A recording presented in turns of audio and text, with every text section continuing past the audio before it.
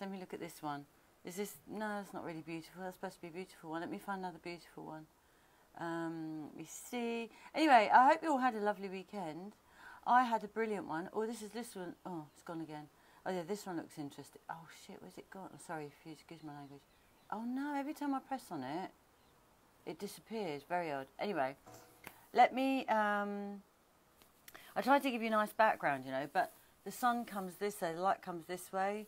So unfortunately, I've got to give you a black, a really unattractive background.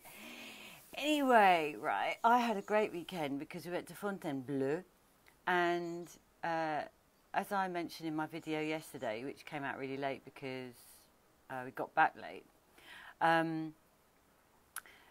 one thing I really love about France is the fact that they say hello to everybody. Everybody says hello to everyone. There are the odd ones that don't say anything, and I think that's because they're not French.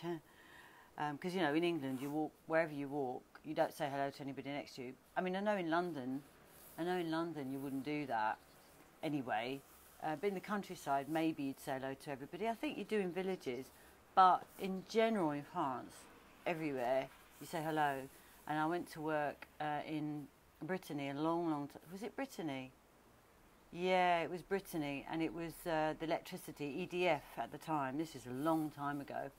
I remember they needed it was actually a nuclear plant.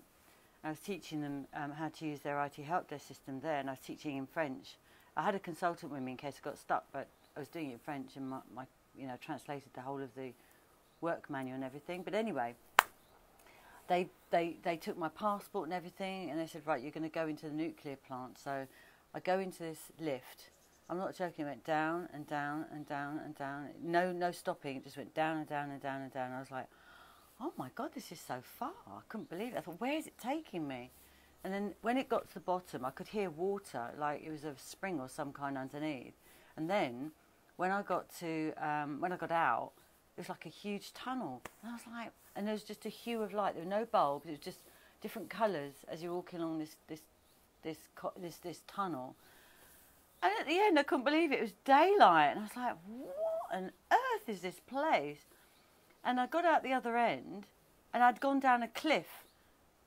The lift had gone into a cliff, down a cliff, and then I came out the bottom where the nuclear plant was kind of by the sea. Really weird experience. I had no idea it was by the sea anyway. I've got a message coming up. But anyway, what I found is everywhere I went, they said hello. And the other nice thing is that when you go into a shop, you say hello to everybody. You say bonjour, monsieur, dame. Even though there might not be a man, you say bonjour, monsieur, dame. And these days, Greg was saying to me, you just say bonjour. But you go into a shop and you say bonjour, you know. And in England, you don't say anything to the shopkeeper. I do. I go in and I say hello. If it's like a small boutique and there's only one person there, I will say hello to them. But I will not ignore them. But generally, when you go into a shop in England, you don't say hello. So it's quite weird when you're in France, you have to say hello to everybody. Although the English people don't know, most people I've invited to France have not known you have to say that. So I tell them, when you go into the shop, we're both going to say hello. So that's really nice. I like that. But there are other aspects that aren't so nice. Like, for example, if you're at the supermarket and some people are chatting. This is mostly in the north of France, by the way. I've not really experienced this here, really. But they'll chat at the counter. There'll be a queue. There'll be queues and queues and queues in the supermarket, and there'll be two women at the front. The woman's paying for her stuff. She's putting it through, and they'll have a chat, for ages, knowing there's a queue behind them and not rushing, just having a chat. It's like, oh my God, that drove me mad. But anyway, you get highs and lows everywhere you go, don't you? So anyway, I'm really late because I'm doing my exercises, and already it's told me in 28 minutes I've got my next appointment. So I've been sent my clothes, but I have to now send another set of clothes because now with this quarantine of 14 days, I was going to come over for a weekend to get some clothes, but because I'm going on holiday in July, but I'm not sure I can do that now, because even if I come to England and I have to be quarantined for 14 days, I don't know if I can get back, and I need to be able to get back, which means I can't go back to England. So, you know, because it's 100 kilometre, it's 100 kilometres now. You can go 100 kilometres, but no further. And I've not got any urgency. There's no job or something that's going to take me, no professional reason for me to go back. So it's a bit difficult.